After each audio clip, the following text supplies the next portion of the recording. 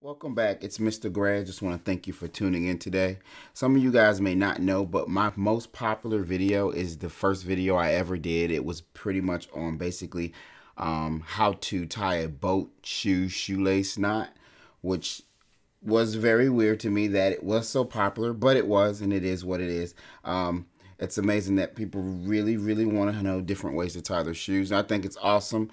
And anyway, I know there's one particular way that I've always wanted to know. And so a lot of times you get your Nikes in certain ones, whether it's dunks or not really. Your Jordan 1s don't typically come like this, but your dunks will come in with a specific factory tied knot, one that I always wanted to do for myself. It's a very simple knot that we'll go through today, and I'm going to do it right here on this sneaker. Now, first, just to say, I personally feel like and it's called, I'm going to say it's a factory or a generic, or it's a very basic knot, but it's one that works to me personally on more rounded, puffy shoelaces. Flat shoelaces, not so well. Can it be done? Yes. Does it look as good? Not really. So anyway, we're going to start first by taking both shoelaces and holding them up together. And you want to kind of pinch it. You want to kind of get them side by side and then kind of go down as close to the shoe as you can. Once you get them both, have your two fingers right here. Loop them around the back of your fingers and then back around the front, and then sit them side by side like that. Then you want to actually cross it over. Now this is the tricky part. So you want to try not to lose the form you already have. So you're just going to want to hold these together. Grab the free shoestrings you have right here on the left. Take those two, grab them, and pull them through.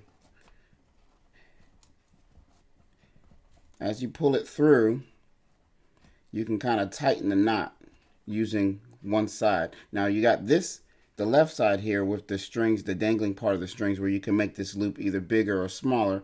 But then you have the other side which if you pull up on it, it helps you tighten it closer to the shoe. It can be difficult, but depending on the length of your shoestring, but it's really not that bad. If I show you it in a different sneaker, you'll see how much more difficult it can be depending. So those shoelaces on the shoe that I just tied it on, they were not much, but they were definitely thicker. So let's try it on a slimmer but rounded shoelace. So you got this shoelace here. Put them together, as said. Loop it around the back. Get them side by side. Right there, side by side. Go across. And then you want to grab it right there. Boop, and pull it through. And you want to pull more on the end that's not these loose strands, but the other end, because the other end kind of helps you tighten it. Because if you pull on this end where the strands are, you're going to actually pull it out. So the other end kind of tightens it in right there. And hopefully I didn't block it too bad for you guys. And just give you a close-up of how it ends. So I know I got these other shoelaces. I'm not going to do it. It was really hard on these. I actually tried it on these earlier, and it was extremely difficult because these shoe strings were much slipperier. They were a lot. I don't even know if I said that right. Either way, like I said, still, puffier shoelaces are what it's best on. But a lot of dunks come in with this type of with this same exact type factory shoelace knot. So, but the difference between these shoelaces here and those, first of all, yes, dunk shoelaces are puffier, right? But they're not rounded. So it's a little bit more difficult. So one, also, these shoestrings are a tad bit shorter, so you have to kind of modify how you do it. So when I do it on the dunks, you know, I do this, it's the same method, but instead of two fingers, I actually use one finger, and I use my middle finger. That's where I find it easier. So I use my middle finger.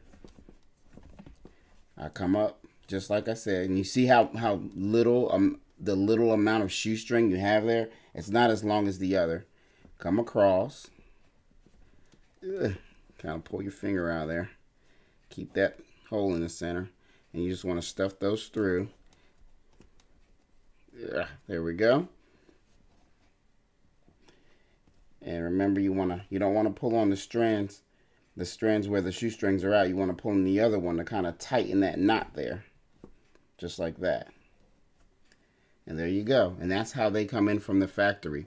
And it's perfect. So hopefully that's helped you guys do a factory shoelace knot. Like I said, it's not very difficult. It does take a little bit of practice depending on one.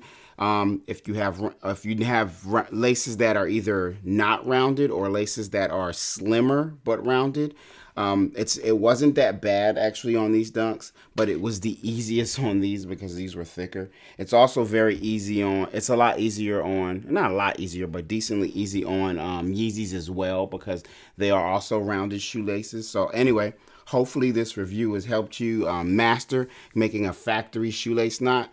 And I just want to thank you guys for tuning in. If you've enjoyed this video, please subscribe to my channel and hit that notification bell so you are notified immediately when I drop a new video. I just want to thank you guys for tuning in. Mr. Gray out.